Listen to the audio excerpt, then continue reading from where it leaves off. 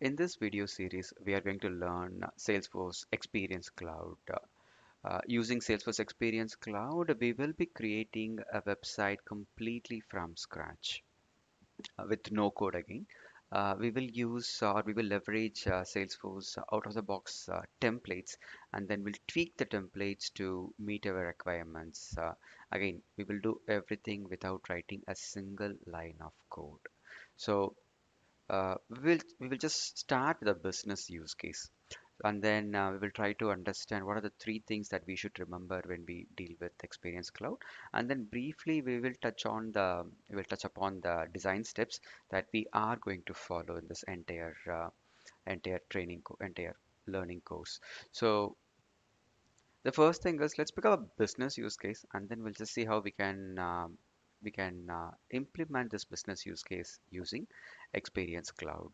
So this business use case is for a company named Travel Hut. So basically, it's an online travel company that helps travelers to book hotels, to search for the flights, to look for cabs and route planners, etc., etc. So right now, the company does not have a website specifically for the travelers or the customers. So, but they are using Salesforce CRM for managing all the travelers' details and their booking information. Everything is available right in the Salesforce CRM. So, right now, the company's requirement is to improve the customer relationship and decrease the service cost. Typically, travelers, when they book the flight or when they book the hotel, if they have any further queries, they give a call to the service team of travel at company, and then the trip and the service team will address the customer issue, isn't it? So that's how currently it is working. So this is what the company is trying to or looking forward to reduce. So instead of utilizing the service team, the company is looking to create a website, and most of the common asks from the customer, it's going to put up on the customer portal, so that the travelers can look into that, can go to the website and then take a look at the common asks. And also, a community is going to be built, so they can also post their questions, and other travelers can also share their responses or answer to the queries, right? So basically, we need to build a customer portal, right?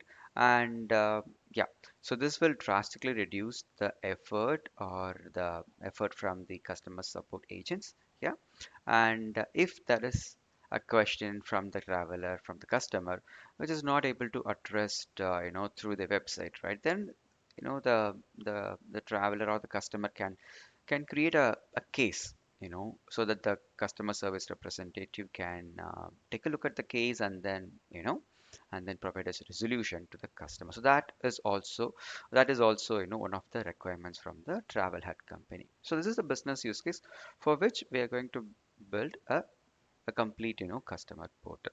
Yeah. So one good thing is the travel company is using Salesforce CRM for managing all the travelers. So we can use that to set up accounts for the customers, right, to access the customer portal. Yeah.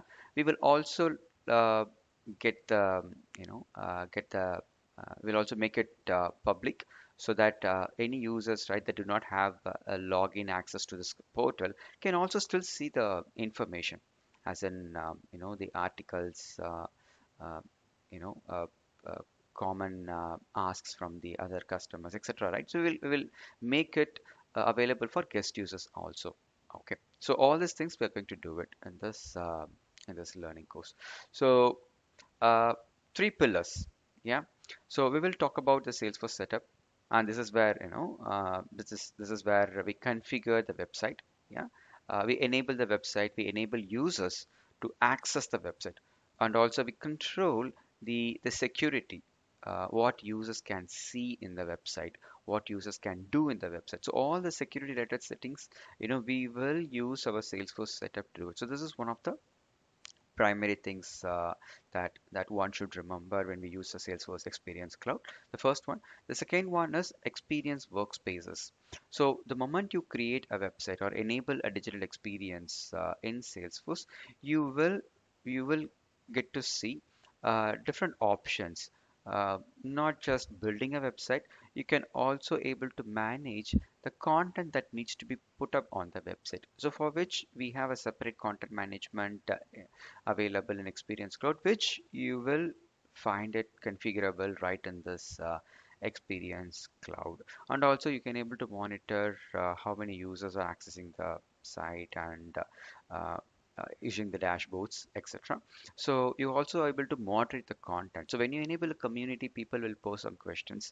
So you may want to monitor the questions being posted by the community users, and you want to regulate it as either you want to review and then ensure the comments are posted on the site, or you want to automatically filter certain content based on some rules. So you will configure everything right in this experience workspace. This is the next important pillar when you work with Experience Cloud.